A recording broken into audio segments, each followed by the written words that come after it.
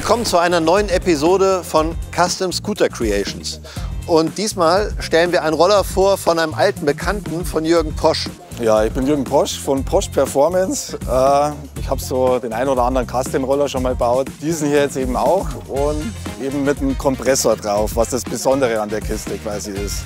Das ist ja eigentlich eine relativ normale blaue PX vom Weiten, aber wenn man näher dran geht, sieht man, dass hier ziemlich auffällig die Backe ausgeschnitten ist. Was hast du da alles verbaut? Also im Prinzip ist das ein BFA-Motor mit einem 306 Kubik BFA-Zylinder. Da kam jetzt eben ein Kompressor drauf mit einem 38er Mikuni-Vergaser. Wollten mal schauen, ob das überhaupt funktioniert. Also ein Kompressor verdichtet die Ansaugluft und bringt dadurch mehr Luft, Sauerstoff, Benzingemisch in den Zylinder hoffentlich rein, ja. Genau, und dadurch steigert er die Leistung. Und sowas auf einen alten Roller zu bauen, ist wahnsinnig aufwendig. Wie hast du das gemacht? Also im Prinzip habe ich das erstmal aufgebaut auf einem Motorständer.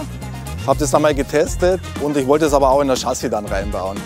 Deswegen habe ich mir dann auch den Rahmen da gekauft für wenig Geld. Habe dann das probiert, so einigermaßen unterzubekommen, dass man auch dann eben auch die Backe drauf machen kann. Das passt natürlich nicht gut, deswegen muss man auch ein bisschen was ausschneiden. Also ich kann die Backe auch gern abnehmen, dann sieht man es vielleicht auch noch mal ein bisschen besser. Okay, nehmen wir die Backe ab.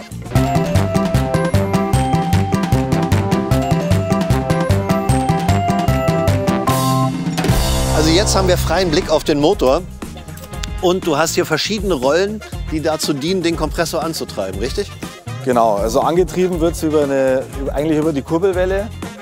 Auf die Zündung wurde halt hier das Riemenrad drauf gemacht.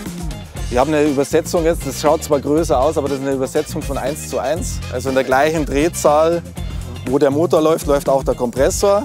Der Kompressor fördert 300 Kubik pro Umdrehung, also passend zu dem 300er Zylinder. Also erstmal ist es ja bis dahin schon sehr spektakulär, 300er BFA, da kann man ja schon mal 70 PS rausholen, wenn man noch einen Kompressor draufschraubt. Was denkst du, wo liegst du? Hier in dem System war jetzt bei mir auf dem Prüfstand 72 PS. Wie viel? 72. 72, das ist schon ein sehr guter Wert. Und wer denkt, das ist ja jetzt schon ziemlich viel und das reicht jetzt auch mal, es reicht noch nicht ganz, denn Jürgen ist jemand, der sich sehr schnell langweilt anscheinend, weil wenn ich hier mal die Sitzbank aufmache, dann ist da so eine silberne Flasche drin. Jürgen, erzähl doch mal was über diese silberne Flasche. Das ist so eine sogenannte Nasseinspritzung. Sogar Nasskit, ja? Okay. Ja, also man sieht hier hinten im Ansaugtrakt, sind die Düsen verbaut. Also ich spritze gleichzeitig mit der Benzinpumpe Sprit ein und Lachgas.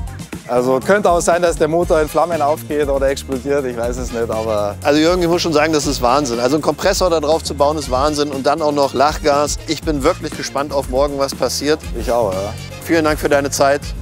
Kein Problem. Und halt uns auf dem Laufenden. Auf jeden Fall. Danke.